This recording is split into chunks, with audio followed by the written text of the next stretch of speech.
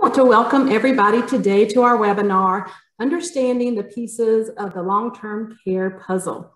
And I tell you, it wasn't too hard to come up with the name because from professional and personal experience, I have learned it can be complicated. It can be overwhelming.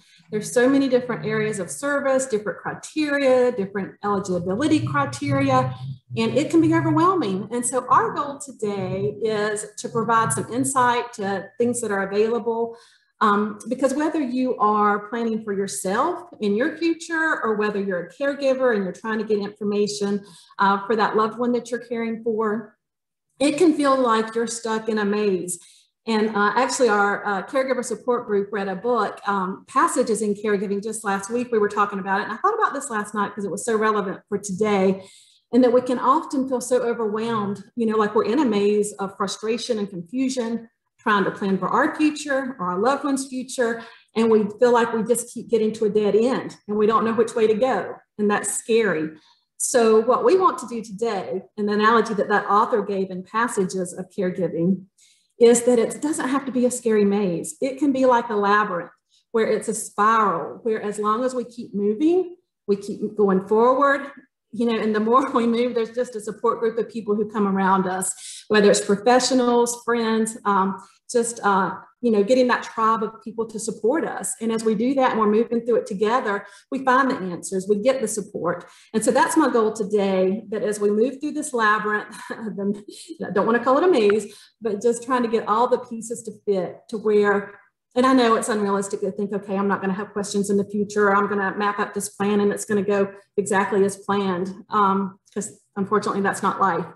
However, we can definitely have the knowledge, the resources to give us more peace of mind and to decrease our stress so we can take a deep breath and know, okay, I've got this. Because if I don't have the answer, I now have this list of people who are experts in their field and they can help me find answers. So that's the goal today. So I am glad all of y'all are here. We are going to start with Zondra, and let me just introduce Zondra. She is Union County born and raised. She currently lives in Wingate. She's married and has a daughter, Abby, who is a rising senior. She's been in healthcare since 1983. The majority of her nursing career is in home health, and more recently, it's been specifically home care. So obviously, those are the two things she's going to be speaking on today. And she is with the Council on Aging now, and we feel very blessed to have her here. She's been with us since May of this year. And so she's going to start us off with a little introduction and then talk about home health and home care. So it's all yours, Zondra. Saying to unmute. So I titled it Allowing Our Senior Population to Age in Place, just because home health and home care seem to be that first step in allowing our seniors to stay in their home as long as they can. And a lot of times you hear home health and home care used interchangeably, but there really is a difference. Even though you hear the term and think they're the same thing, home health and home care are different. I'm going to explain the difference, but first I'm going to share some interesting facts. And you can flip it to the next one, Jesse. When I was looking up some things, it just seemed like really interesting as to why home health and home care are progressively increasing. The needs are increasing. So it was kind of interesting just to see some numbers, and I'll let you guys kind of read this, but it's from a 2019 publication. And on the next slide, you don't have to change it yet, Jesse, but there's actually a link to it and you can go. The brochure was really interesting, and all of the facts that go along with why our needs are increasing today. When I was reading it, like our baby boomers, and of course I'm a baby boomer, are between the ages of 56 and 75 now. They were born between 1946 and 1964. Currently, their population is 69.5 million with a total population of 328. So it's a pretty large percentage. And of course, the baby boomers hold that spotlight for a large jump in population from our previous ancestors and previous generations. Prior to the baby boomers, and I thought this was interesting, was called the silent generation, and it had a population of 21 million. So when you think of us going from 21 million in the previous generation to 69 million in the baby boomer generation, needs change and needs have increased tremendously.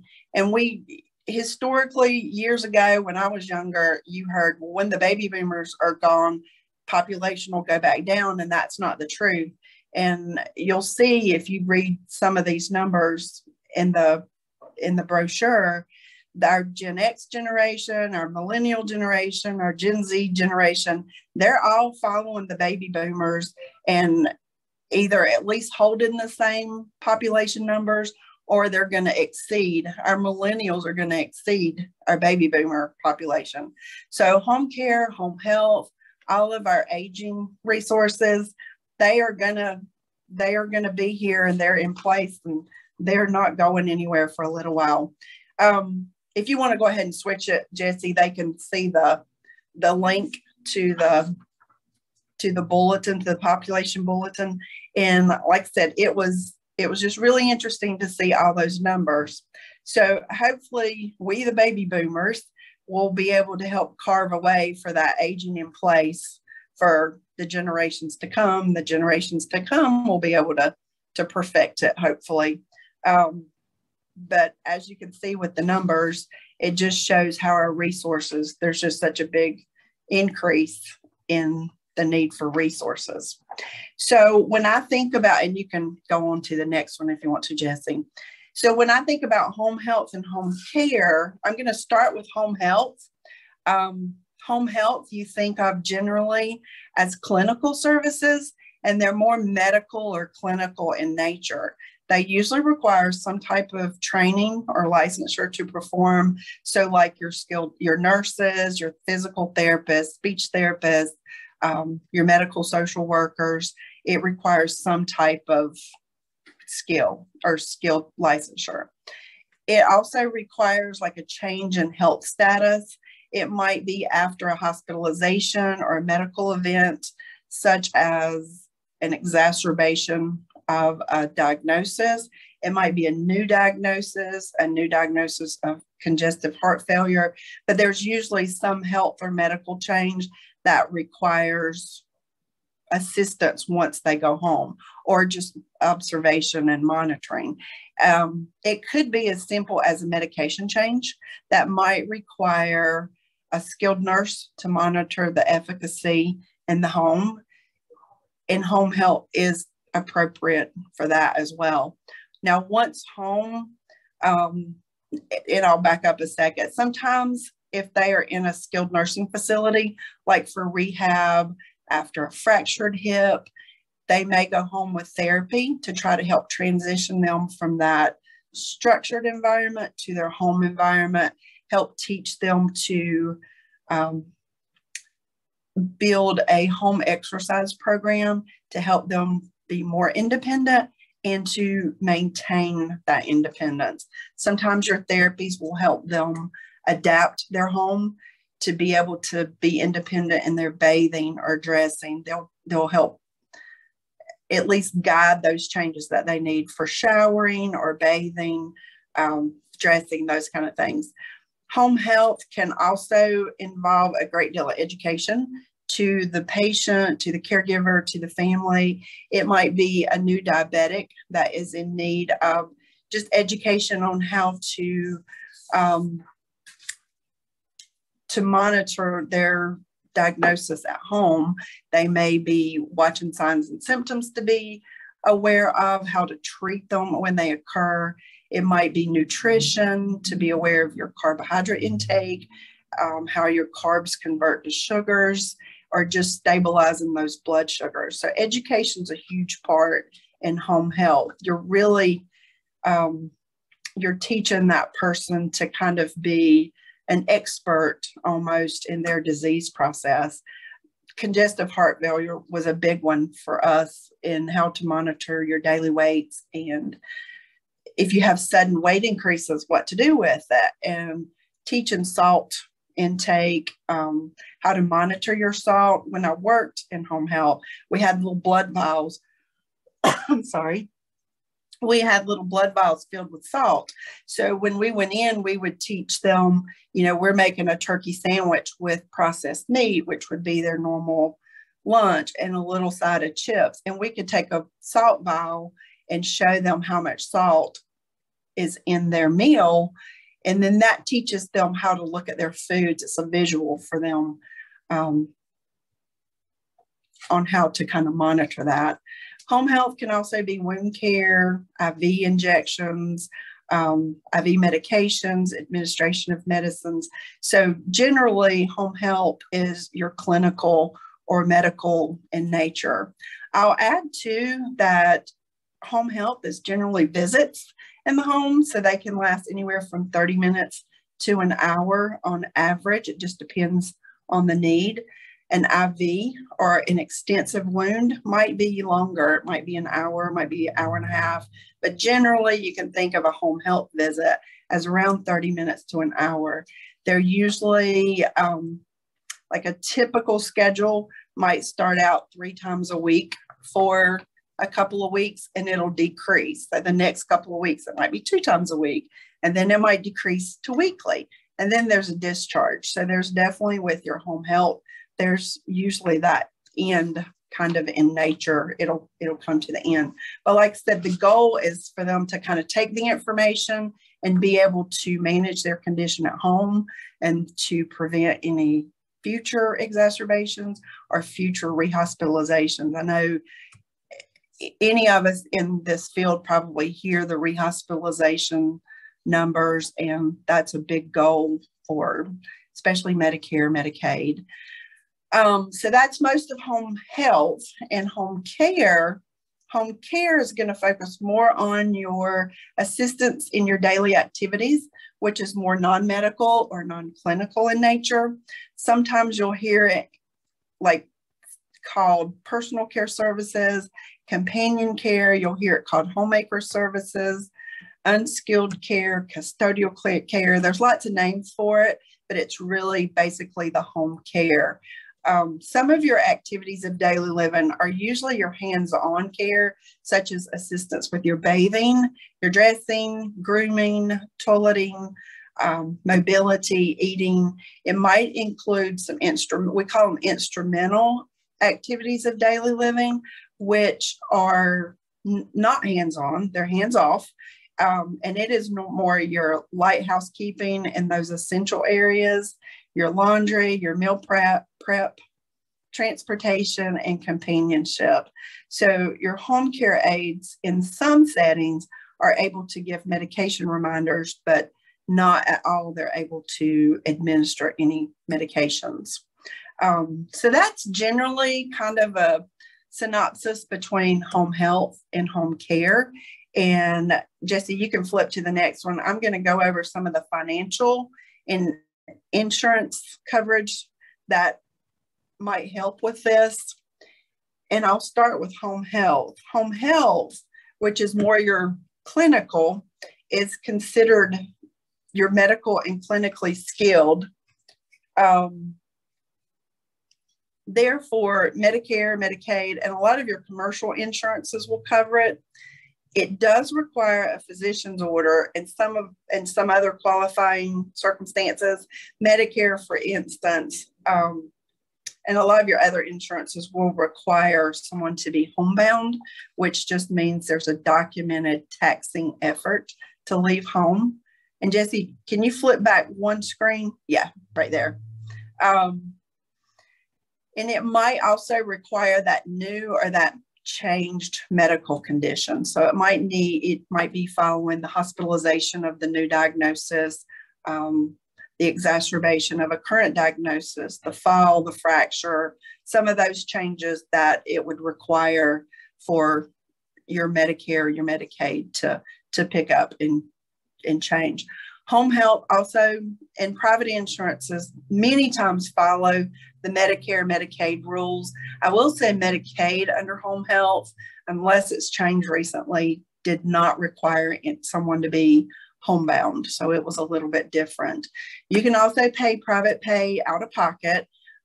It is rather expensive. I could not find an average cost of the skilled nursing visit, but I know when I worked in the area, it was about $130 to $160 for a skilled nurse visit. Your therapy visits could be a little more.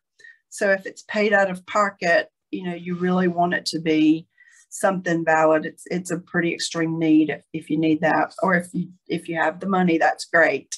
And typically you still have to have the doctor's order. You may just not have to follow the other guidelines, since those guidelines are not, you're paying out of pocket. So with home care, I'll switch over now to the non-clinical and the pieces that will cover that. Medicaid does have a program that covers your personal care services, and under Medicaid, they do call it personal care services. CAP has a program, which is a Medicaid waiver program. The VA programs have an in-home aid and homemaker program, and long-term care will cover it. Each one is regulated in its own way, so it'd be lengthy to go into each regulation, but each of them usually requires some combination of hands-on assistance with care. So when I say some combination, there's usually a value placed on each area of the client's activity of daily living. So for instance, the ADLs evaluated and given that value are usually bathing, dressing, grooming, toileting, and eating. The person would be considered independent if they're able to perform the task without any setup, any supervision, any assistance. They would be considered limited assistance if they're able to perform more than half of the task with some assistance, supervision, or setup to complete it. Then they're extensive assistance if they're able to perform less than half the task and require assistance to complete it. Or of course, you can be that total care where they're not able to participate in that task. So most of your insurances and organizations require some combination of assistance in there. For example, Medicaid, I think, requires either one extensive and two limited, or they require two extensives. So you kind of get the idea. There's patterns there that also help qualify them. And that kind of gives the Medicaid, but with Medicaid, it does require a physician to write a request. It's not necessarily an order, but it is a request. They do have a combination that they require to be qualified. Like housekeeping can be a part of the plan, but it is not a qualifying factor. So Liberty Healthcare currently holds a contract to manage the personal care services in North Carolina, and a nurse from Liberty visits, evaluates, and makes an assessment, and then it goes through a logarithm, and it's typically, it turns out to be 2.5 to about 3 hours a day with a maximum of 80 hours a month that they can be approved for. So dementia diagnosis is the only way that under Medicaid, they can receive more than 80 hours a month. And if it is a qualifying Medicaid or qualifying dementia, Alzheimer's diagnosis, they can get up to 130 hours per month, which helps. It helps families greatly with dementia. And if you noticed in the first slide, dementia, the number of dementia in our population is increasing rapidly. So that's going to be a really big need in the future. The CAP waiver program, like I said, is part of Medicaid. It also covers personal care services. And if they are approved for CAP, the in-home portion of it with the in-home aides, they do get a higher number of hours, and they have case managers that will come they'll have case managers assess it and create that care plan. Under the CAP program, if it's adult CAP, then a spouse, a parent, or adult child can also be that caregiver, because they consider that person, they're out of work, they're usually home taking care of that person. So in certain situations, they can be paid as the caregiver. Then your long-term care insurance, they'll also cover, it's policy specific. So you always want to look at the insurance policy really closely. And I'm not as familiar with the long-term insurances because they're each so different, but I know you can have waiting periods, or there's a designated dollar amount that's a limit for each day. So in each one of those, it also requires some type of combination of that hands-on assistance. Of course, home care can be paid out of pocket. I looked that one up. The average cost gave $19 an hour, and there's a wide range out there. So your agencies, of course, because overhead, bonding, and licensure may be a little higher. So you can get a wide range. Home health and home care, both. And I'll kind of finish up with the home care because that kind of finishes that one.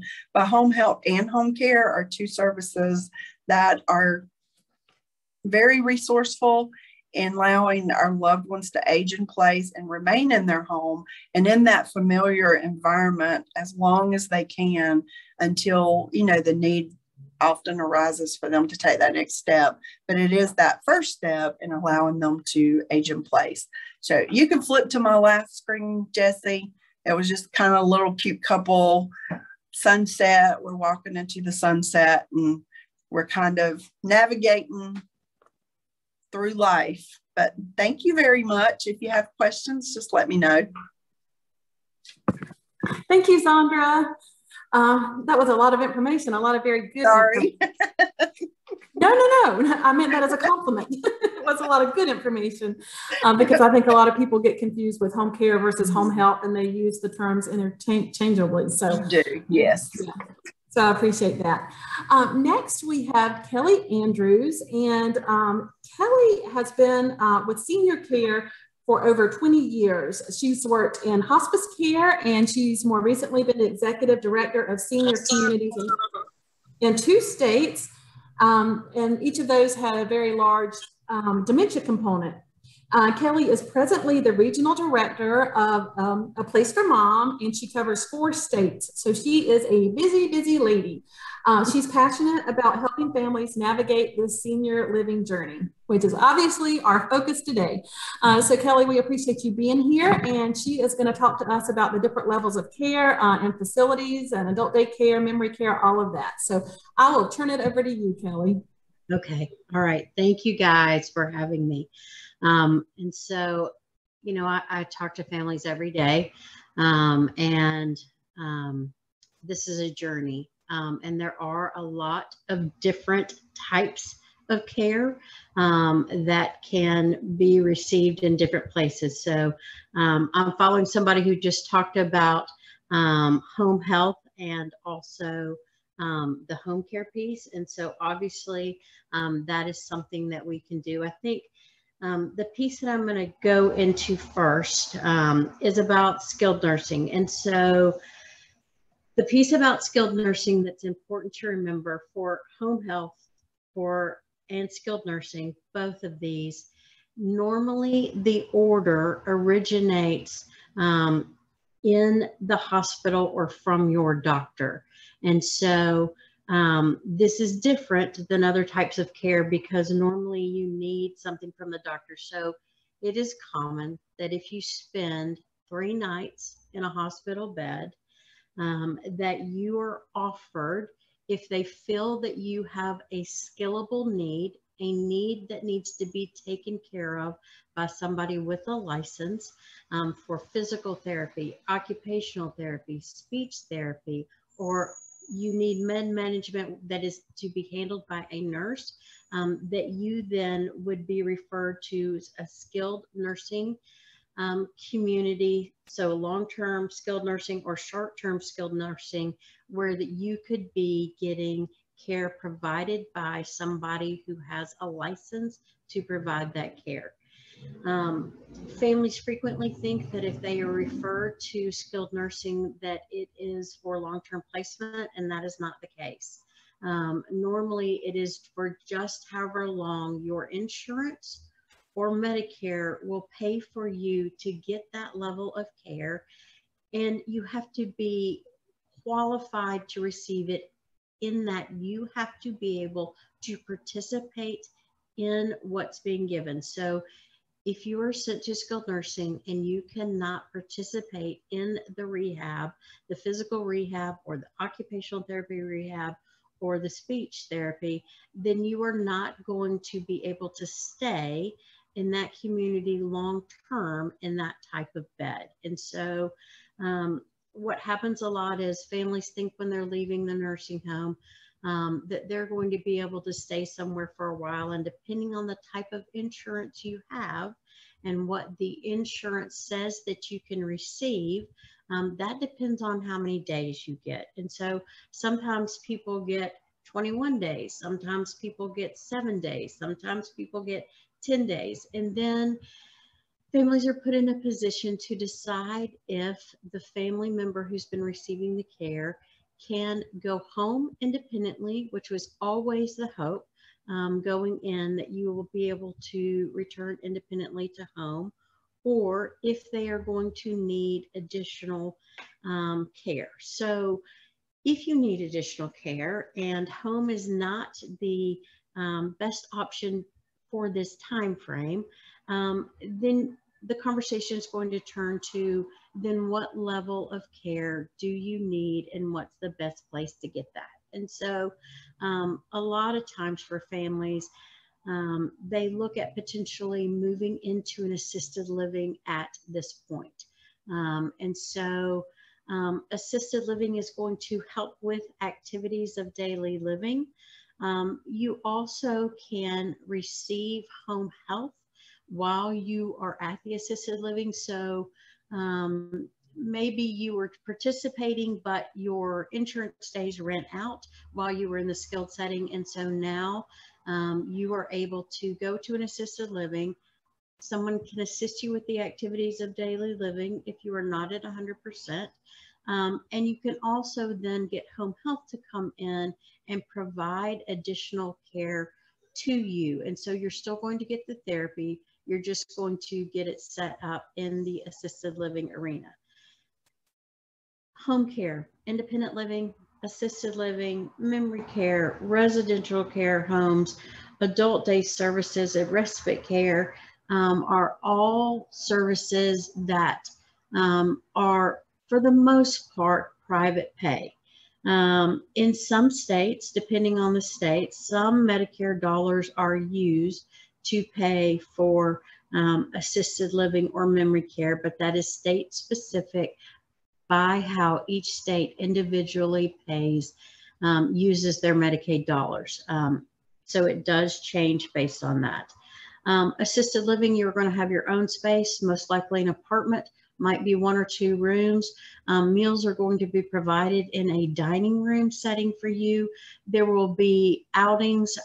There is usually transportation provided by the community. There are exercise classes. There are poker night. They have celebrations. If you want to participate in activities, you absolutely can participate. Some of them have a pet that is in the community. A lot of them actually let you bring your pets there. And there is always somebody in that building 24/7 who is available, that if you need assistance, you can ask for it. Memory care is more specific.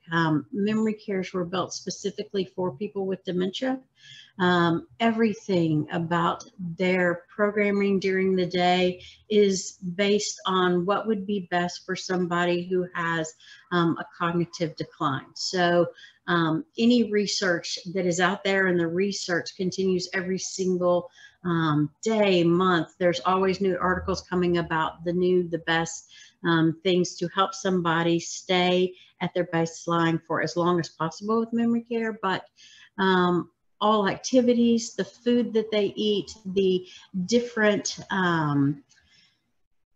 items are on the menu, the smells, everything that goes into a memory care is set up to help somebody be as independent as possible for as long as possible while they have a cognitive decline going on. And so I've seen communities that have used different color plates, because the plates, the color of the plate makes you want to eat more if you see that plate. I have seen different activities that somebody with a cognitive decline, even playing bingo, it's not a number, it's a picture that would be very familiar. I've seen them play music bingo, and the music is not music of the day. The music is, you know, the 50s, the 60s, the 40s, but something that cognitively would stimulate somebody with a decline. And so you would be successful because you would be able to, that music would be familiar to you from when you were in high school. And so you would be successful at doing that. It is much more hands-on as far as care. And so slower steps. The assumption is that at minimum you need verbal reminders to be successful. And so I might come and say, you know, why don't you come with me? Let's get your stuff together. Let's get everything we need to get into the shower.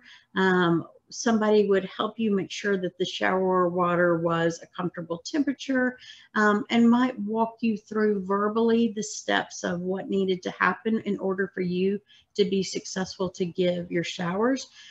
If you need more hands-on care, there would always also be somebody who could assist you with that. But everything is very thought out and planned to try to meet somebody where they are with their dementia diagnosis, but help them be successful in whatever is going on.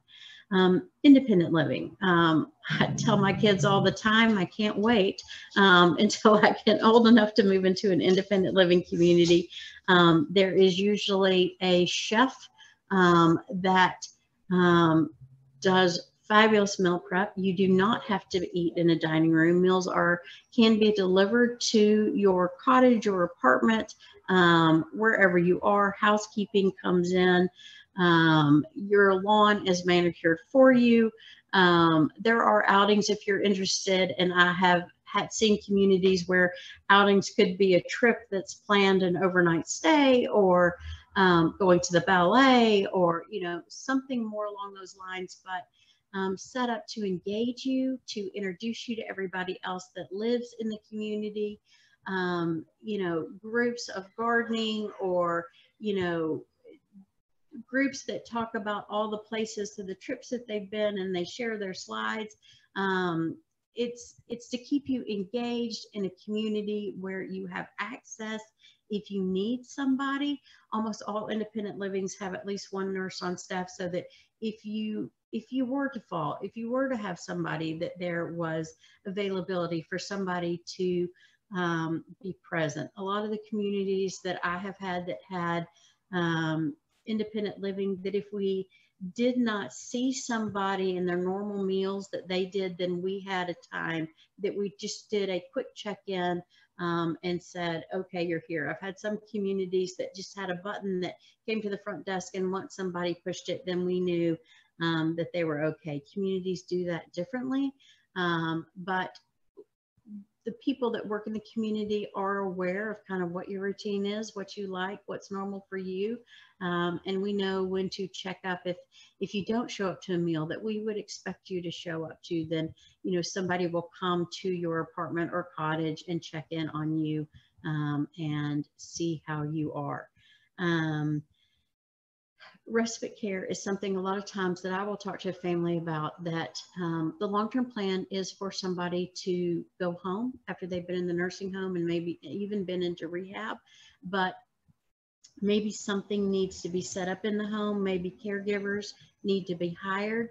And so families need a short-term option in order for somebody to be taken care of before they can get everything put in place to bring the person home. And so assisted living communities will do a short-term placement anywhere from 2 weeks to a month to kind of give everybody time to see what needs to be set in place. So like, do you need medical equipment? Do you need a shower retrofitted? Do you, what kind of thing do you need in order to be successful?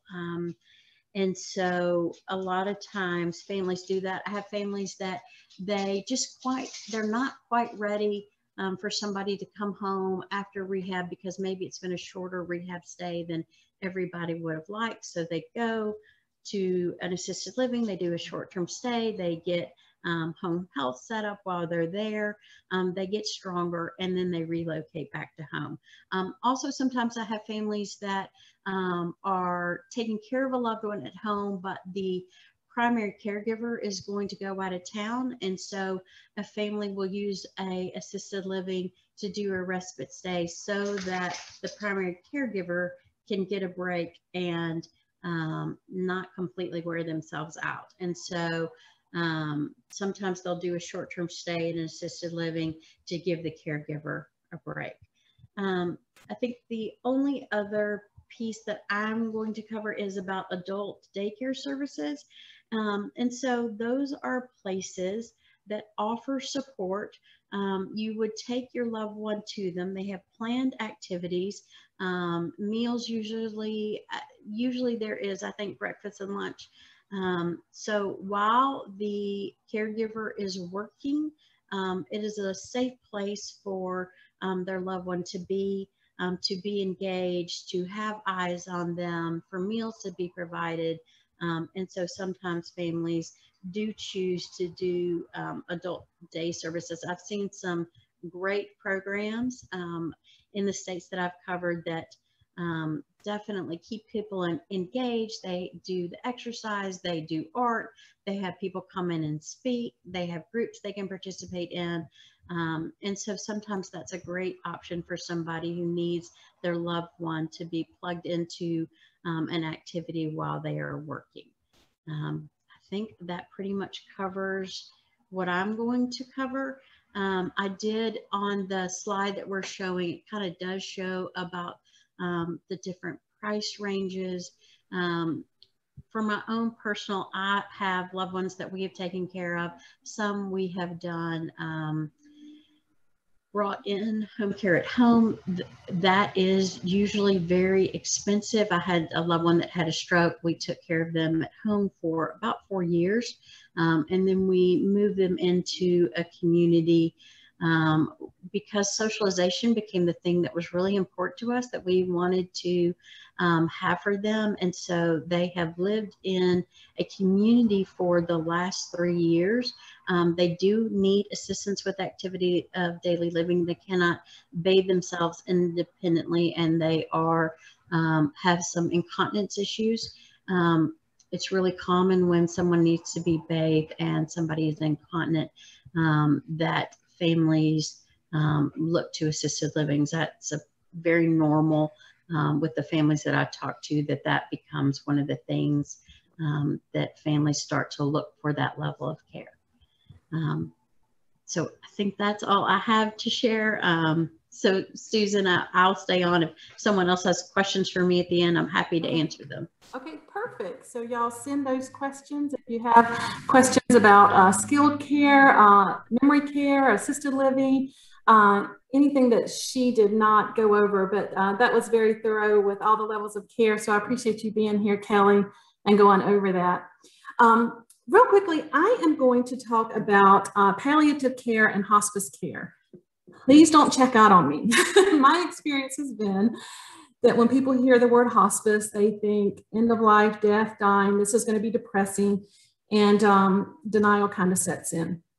But I am here to tell you that that is not what hospice is.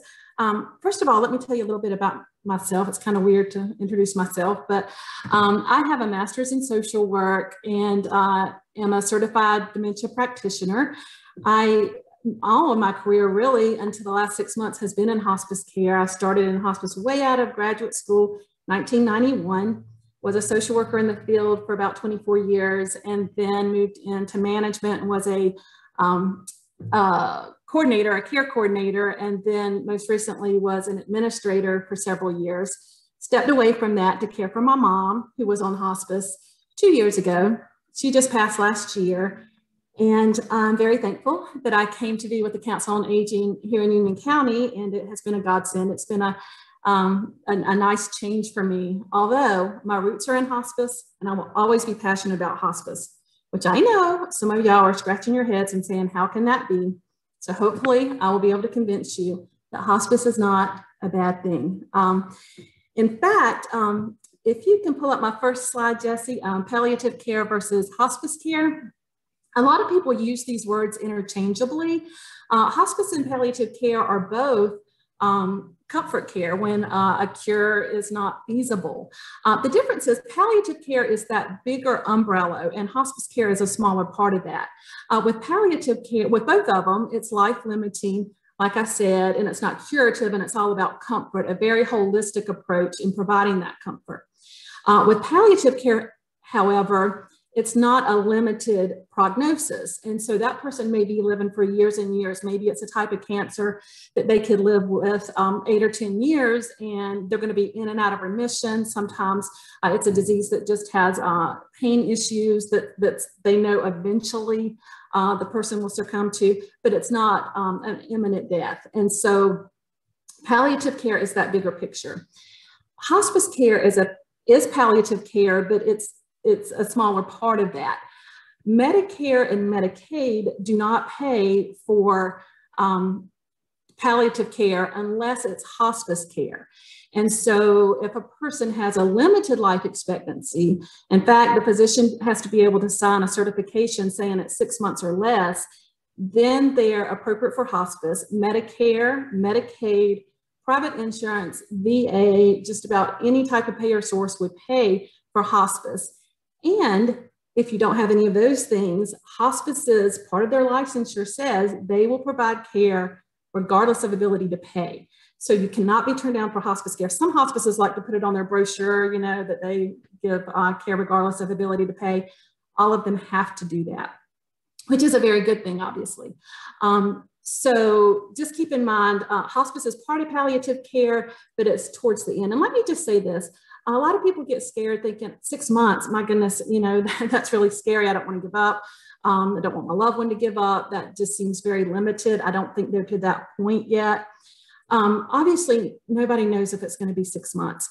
Typically, if a physician feels like it's limited and it's going to be within a year or two, I'll just be honest with you, because with my dad, he had early onset Alzheimer's. We cared for him for 12 years. He was on home care for a few years and then switched to hospice. He was on hospice 2 years, but each certification period, which I'm not going to go into the details of all of that, but the hospice team has to come together with the medical director and certify at different intervals that they remain appropriate for hospice, that they do have 6 months. So you can imagine every time, you know, whether it's in 30 days or 60 days, depending on how those certs fall, the physician still says, I think it's reasonable to think they have 6 months, but that can go on and on for years. So just know, don't let the 6 month mark scare you. We can go on to the next slide. The hospice team, like I said, is very holistic, and this is the same with palliative care. A whole team of people. In the center is the patient and their inner circle. I call it the inner circle. Typically on brochures, you'll see that it says the patient and their caregiver, patient and their family. To me, family is a lot broader than blood relatives. Sometimes that's their next door neighbor, their best friend, whoever those people are that are going to be in and out of the home, who are loving that person, who are available 24/7. Sometimes people have a very limited inner circle and it's one caregiver. Sometimes people have 5, 7 people who are their inner circle. So hospice is looking holistically at all of those people who that person's health and life and eventual passing, those people that are going to be affected by that. So obviously they're in the center. I still feel like I'm part of hospice. There's the medical director, obviously, the nurse who's the case manager. Some people are surprised to hear that hospice has physical therapy and occupational therapy, because we think of that as, being aggressive and getting better. They really come in very limitedly to help with teaching the family how to transfer them or how to do body mechanics to be safe for themselves and the person, or maybe range of motion. So it is more limited. Certified nursing assistants, who I always say are the heart of hospice, they're the ones going in doing that direct care, the bathing, the showering, the changing linens, just doing direct care. Very underpaid, but very necessary, the heart of hospice for sure. Then there's social workers who go in to provide that emotional support, grief counseling, chaplains for the spiritual support, obviously, group of volunteers, and then grief counselors. Okay. As far as what I put hospice Medicare benefit, because really it's this almost identical with Medicaid, and most insurance companies, just like Zondra said with home care, they follow what Medicare provides. But the hospice benefit includes any medications related to the terminal diagnosis. They have that primary diagnosis and often a secondary diagnosis. So that would be paid 100%. Plus anything that's secondary to that, which would be things like insomnia, pain, anxiety, because that's due to the terminal disease. The things that would not be covered would be things, for example, if you had a person who dementia was their terminal diagnosis and they had diabetes, they're not going to cover insulin. So if it's completely unrelated, that would not be covered. Also covers durable medical equipment, hospital beds, wheelchairs, bedside commodes, all of that. Covers incontinence supplies. Also covers, some people aren't aware of this, and I'm not going to get into the details of hospice having 4 different levels of care because we don't have enough time for that, but it will cover short-term inpatient care for pain management. So if a person just can't get pain managed at home, they can go into the hospital or into a hospice house and receive, maybe they need, infusion, morphine by IV, things like that, that the family is just really nervous about at home, or sometimes simply can't get it managed. And they can go in for that with the goal being to come home and pass it home. There's also short-term respite, a lot of people don't know about. That is when the hospice patient can go into a facility for 5 days for the family just to kind of catch their breath. Sometimes, there's a wedding or they just need to get away. And so that's a benefit. So really with the goal being that if we give that family a break to where they can regroup, get regrounded, the person can come back home and they can stay the course and be in the home because they had time for some self-care. So that short-term respite is a wonderful benefit. And then there's bereavement care for a full year after the passing. I just want to speak to the hospice myths, because as I go over all of that, you might still be scratching your head saying that still sounds pretty depressing at the end of life. But that's because there are hospice myths. My experience has been almost everybody believes these. So I'm going to try to dispel them today. And those are that hospice focuses on death and dying, hospice is patient-centric, and that hospice's primary goal, and really some people feel like its only goal, is to address physical pain. So if my loved one doesn't have pain, or if I don't want to talk about death and dying, why on earth would I want hospice? Okay, next slide, and I will tell you why. First of all, hospice affirms life. Hospice is about living as fully as you can for as long as you can. The hospices that I was a part of as a social worker, I would go in and say, what is on your bucket list? And if those were things, sometimes they were things that we could not accomplish, especially if it involved travel or whatever. But oftentimes we could come up with a compromise or something, still that would be similar. And sometimes we could meet those last wishes. So it really is about affirming life and making sure that that person can live fully with as much joy as possible, which I know may sound unrealistic, but I've seen it, it can happen, so that they're able to enjoy the time that they have left. What a lot of people don't realize is that studies show that they've done studies where they've compared people who have the same diagnosis, same prognosis as far as what they think the longevity is. And then they compare somebody who goes by the hospice philosophy, is admitted to hospice and dies on hospice versus the person who does not want to talk about death, does not go on hospice. And the person on hospice has significantly longer life. which surprises people. But I feel like, and of course, most people agree in the hospice and healthcare world, it's because that person is surrounded by a whole team of healthcare workers who are coming in and helping, not just with the physical pain, but with the whole dynamic of the family, and helping them to accept what's happening, and helping them hopefully to get to a place of peace and acceptance. And then by doing that, the person lives longer because they don't have that high stress. They don't always have that adrenaline of dread. Instead, I don't want to get into the details, but they actually increase their oxytocin levels where they're more peaceful, and they really are able to reach a place to where they can slowly let go and have a peaceful passing. And so it's not just about quality, it's also about quantity. The other myth that it's patient-centric, it is somewhat. I'm kind of splitting hairs here, but I really believe that hospice is, like I said, it's that inner tribe, that inner circle, focused on all of them, because we have had, back when I used to do hospice admissions, sometimes the family would say, well, they're in a nursing home, they're getting excellent care here, we know that they're not in pain, so why would we need hospice? They're going to pass here. Well, it's because you're going to have a social worker, you're going to have a chaplain, you're going to have bereavement care, you're going to have people who, that's what they do, is walk people home. They're there for the last months and last weeks, and they are strangely comfortable in doing that. And so it's nice to have those people around you when you're in the throes of grief, and when all of that is raw and saying your goodbyes, that they're able to weep with you, but they're also able to help you see that there's going to be a future without that person.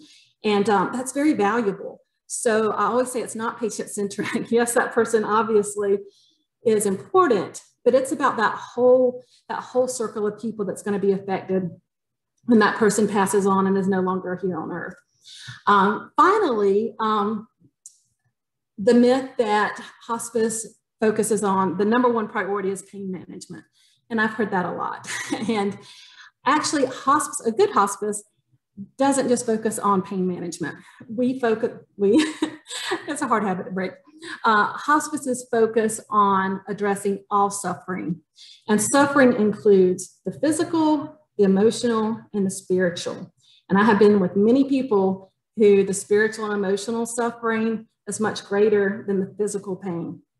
So that's why you have that whole team of people, the social worker, the chaplain, the grief counselor, the nurse, the medical director, all rallying around to provide that love and support. So just know, if you ever need in the future hospice care, if you have a loved one and you're struggling with, I don't want to give up, I want them to fight. Hospice is not about giving up. It's not about not fighting. We like to use the term, hospice is about letting go. And sometimes that letting go happens very slowly over months and months, or even, like I said, a year or two. But again, it's telling that person it's okay not to fight. Let's just rest. And when people can get in a place where they're like, okay, now it's about resting and enjoying this time versus fighting and trying to get better, it's amazing how you can just sense this feeling of peace coming over the family. Of course, no one can tell you when that day, when it's time for that. But for me, and I'm going to say this, and we'll move on to the VA. For me, if that person is no longer having a lot of quality and joy, and they're fighting to hang on, sometimes that's the key. Okay, it's time for hospice. They need to have permission that let's just rest. Let's just enjoy this time together. And with dementia, there's a whole different element and criteria. In fact, I think I'll mention this real quickly. We were talking about each of the speakers have spoken today. And again, we're about to hear the two guys from the VA. I think each of us could have done a full hour. And so we may go back and do that, because I could just ramble on and on, but I'm not. I'm going to close and turn this over to the VA.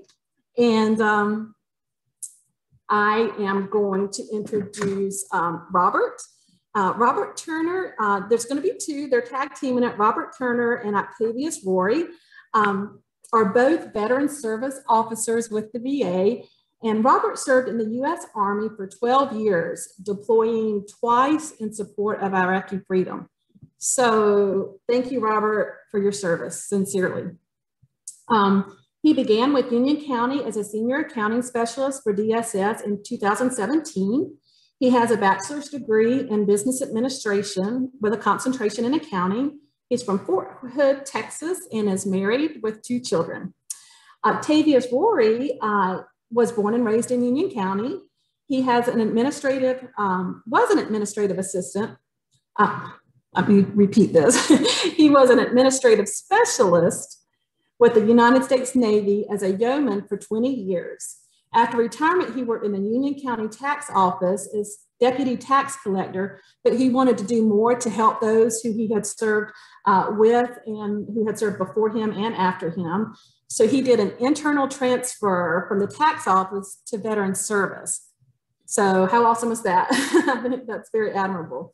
He has an associate's degree in human resource management and a bachelor's in business administration with a concentration in HR. He's married with 4 children and 1 granddaughter. So I'm going to turn it over to Robert and Octavius to share about what the VA has to offer us. Hello, first of all, thank you for having us. It was a great pleasure to be here again. So who are we? We're Veteran Services. We work for Union County. We're accredited representatives through the VA. Our mission statement is to provide Union County veterans and their families access to federal, state, and county benefits and entitlements based on their service in the United States Armed Forces and Auxiliary Forces.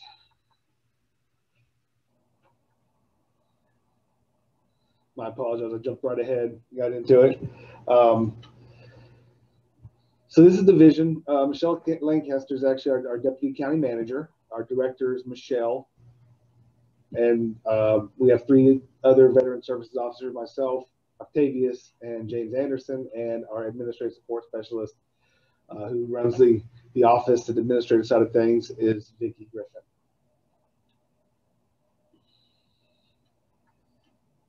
So if these are just kind of the population as of 2019. We don't have any updated numbers as of yet. But as you can say, in Union County here, we serve about a little over 12,000 veterans. So it's not including their the families. Just kind of a layout. The Division of Veteran Services is broken down into different services. Under the Veterans Affairs, you have the Pension Maintenance Center, who deals strictly with pension. You have the hospital, VA healthcare, and then you have disability, who processes all the service compensation, the service-connected disability claims.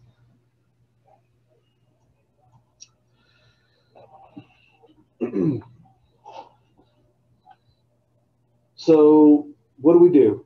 We provide an overview of veterans benefits. We process healthcare applications, coordinating getting veterans healthcare care through the VA. We process and assist disability claims. We process and service pension claims, and we assist with surviving spouse claims along with dependents.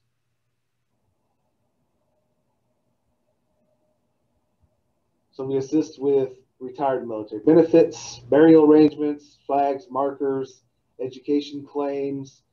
We work with our transportation department to provide transportation to VA clinics and VA approved civilian doctor's appointments. So if they're referred out to community care, we process those as well and work with our transportation to get them to those appointments. And we do referrals to community agencies for assistance. There's a large network NC Serves Unitas that we serve, and we process a lot of referrals through there, and we receive a lot of referrals through there as well. Without further ado, I'm going to go ahead and turn it over to Octavius, who will start his discussion on disability claims. All right, thank you, Robert. So first we're going to be speaking about VA compensation. And VA defines compensation as the monthly compensation benefits for a service-connected disability. So the basic eligibility is in order to be eligible for service-connected disability compensation, a veteran must have been discharged under conditions other than dishonorable. There is no minimum time length of service required to receiving a service-connected disability. To establish service connection, the evidence must show that an injury or disease was incurred in service, or if it was a pre-existing condition that it was aggravated while you were in the service. So to request these, the compensation, the veteran needs to come in and fill out a form 21-526-EZ, which is a claim for the to request an application for service-connected compensation. So in order to get service-connected, there's three things that have to that you have to have. One is a current diagnosis of the disability, an in-service event or an injury, and a nexus statement.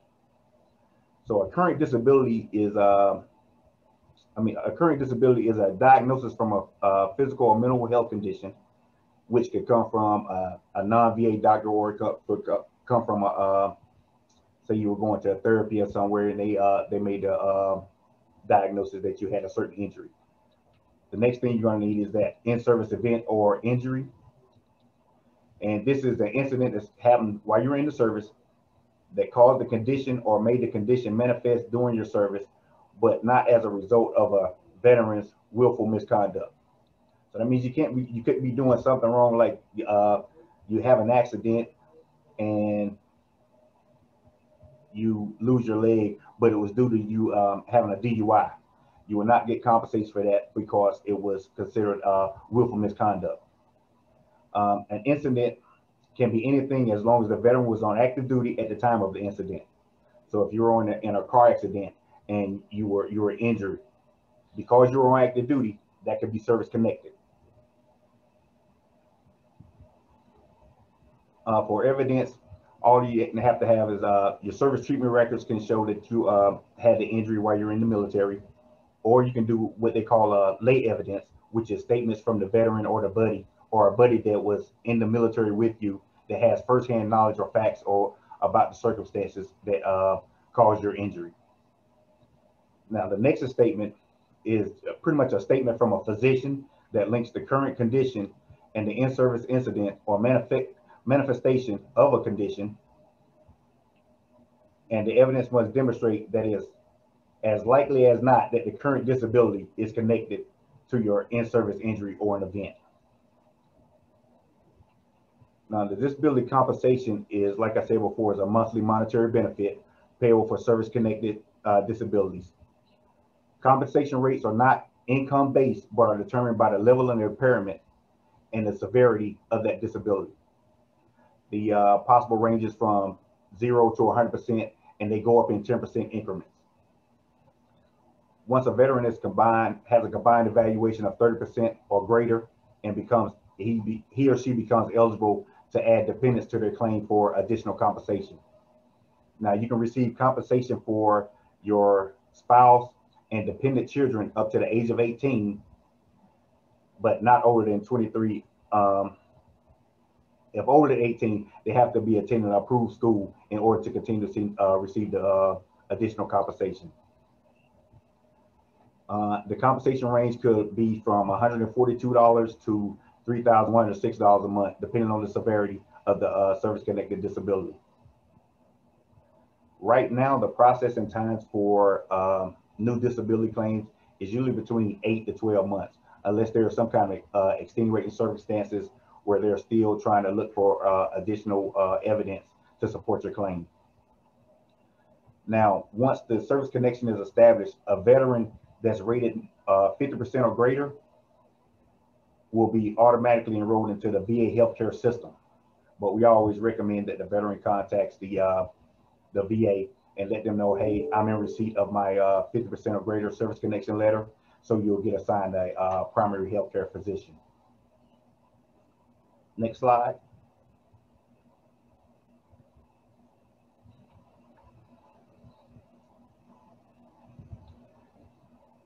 Okay, so now we're going to go into the actual VA healthcare. Now, VA will provide healthcare, including medical or other treatment as required to eligible veterans.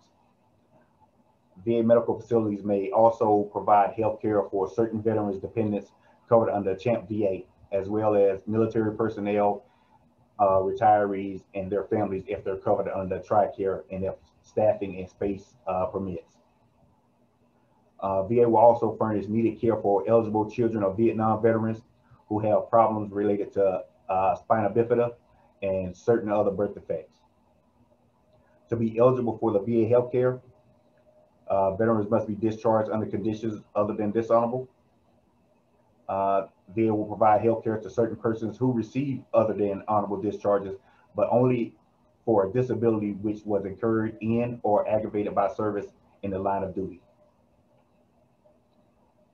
To obtain benefits for the VA health care, the veteran must complete what they call a VA 1010 EZ form, which is an application for health benefits. Now, this can be completed at a VA medical facility, or they can come into the local VA service office and we can assist in filling that form out and getting it submitted to VA healthcare. So now once the VA receives your application, and if you're approved, you're placed into one of the 8 priority groups that VA has established. So priority groups 1 and 3 are reserved for veterans with compensable service-connected disabilities, the former prisoners of war, Purple Heart recipients, and Medal of Honor recipients. Priority groups 4 through 6 are reserved for veterans receiving aid and assistance, pension. They have Medicaid benefits. They served in the Vietnam or Gulf War, or they were exposed to radiation or the Camp Lejeune water contamination. Now, the priority groups 7 and 8 are both income-based, and therefore veterans who agree to pay co-pays. Now, for priority groups 7 and 8, they're based on budgetary resources, and they may be deferred or discontinued on a year-to-year basis. So it's renewed every year. Upon enrollment, the veteran will be assigned to one of the priority groups and is eligible for needed inpatient, outpatient, medical, surgical, and psychiatric services, including but not limited to drugs and pharmaceutical supplies, home health care, and hospice care. The veteran may choose a preferred facility for receiving primary care if it's available. The closest we have to our location will be the VAMC up in Charlotte off of Tyrola Road. And there's another one, VAMC Charlotte North, which is in the university area.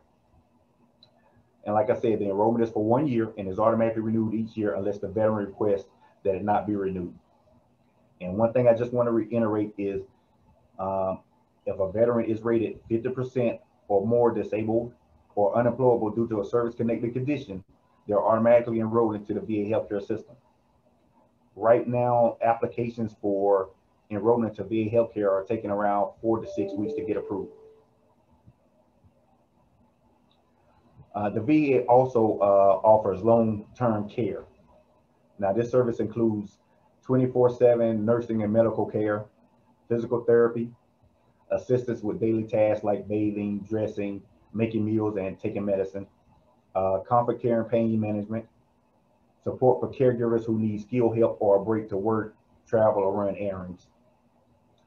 This care can be provided in many different settings: nursing homes, assisted living centers, private homes where a caregiver supports a small group, adult day health centers, and it can also be in the veteran's home. To be eligible for the services, the veteran has to be signed up for VA healthcare. So they have to be in the VA healthcare system.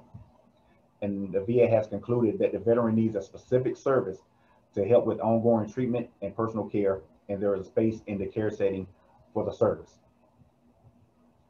The VA will also cover some of these services under the standard health benefits. If you are signed up for the VA healthcare, there may still be a copay for some covered services. Other services that aren't covered by the VA healthcare benefits may be paid through Medicare, Medicaid, or another private insurance. So, and I'll be around to answer any questions that you have on VA healthcare or compensation at the end of the presentation. Robert? Is he still here or did he leave me? I'm right here. Thanks, Octavius, for that. Appreciate it. So pension claims. What are pension benefits? So pension is a need-based benefit. It is paid to wartime veterans and their survivors with financial needs. If you are a veteran, you are eligible for pension if all the following are true. So one, you have to have been discharged with other than on dishonorable conditions. You had to have served 90 days of active duty with at least 1 day during wartime. But that doesn't mean you had to be participating in the war. It just means you had to serve during a war period. Your countable income is below the maximum annual pension rate, and you meet the net worth limitations. And you are one of the following. You are 65 or older, or you have a permanent and total non-service connected disability. You are a patient in a nursing home due to mental or physical incapacity, or you are receiving Social Security disability benefits. So spouses can also apply upon the death of the veteran as long as the veteran met those requirements. There's 3 different levels of pension. There's basic, housebound, and aid and attendance. So aid and attendance is an increased monthly pension amount. It can be paid to either the veteran or surviving spouse, and you're eligible for aid and attendance if you are eligible for basic pension benefits and one of the following is true. You require aid to perform daily living activities, you're bedridden, you are a patient in a nursing home due to mental or physical incapacity, you have corrected visual acuity of 5/200 or less in both eyes, and you have concentric contraction of visual field of 5 degrees or less. And then housebound is an increased monthly pension amount. It's paid to veteran or surviving spouses who is confined to their home because of a permanent disability. You may be eligible for housebound benefits if you are eligible for basic pension benefits and you have a 100% disabling permanent disability, and due to this disability, you are confined to your home, or you have one disability evaluated 100% disabling and another evaluated as at least 60% disabling, which actually applies to disabled compensation disability service connection. So claims do take about 8 to 12 months for decisions. Pension is probably one of our most in-depth applications that we do, just because it requires a lot of proof of income, proof of net worth, bank statements, so security statements. So we need a lot of paperwork and backup to support the claim as it goes through the process. And it's a lot easier and more efficient if we get all of that on the front end of the application before submitting it. So that's pretty much pension in a nutshell. So how do we get our word out? Well, we attend marketing briefings at different American Legion posts, VFW posts. We also attend coffee houses in the area. Currently, there are 3 coffee houses. There's SPCC, which is the 3rd Wednesday of every month, and I believe they're changing that.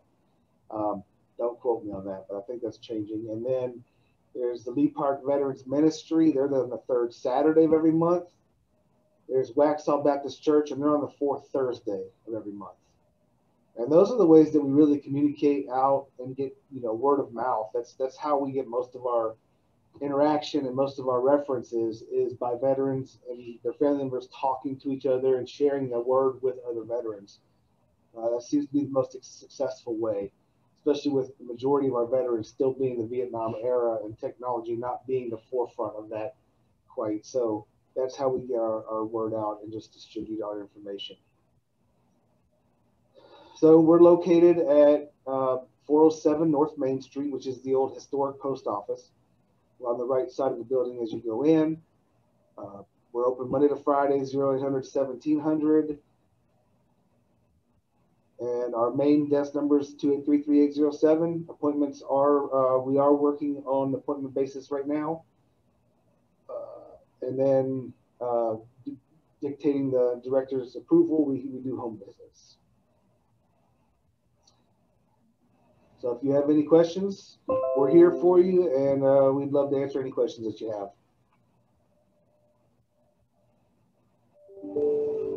Thank y'all so much. That was a lot of good information. I appreciate all the presenters. I know for those of you who have been listening, that was a lot of information. So just know we are going to answer questions now. If any of you who are listening would like to have either the PowerPoint presentation or slides, just email me if you want a specific one, or if you want them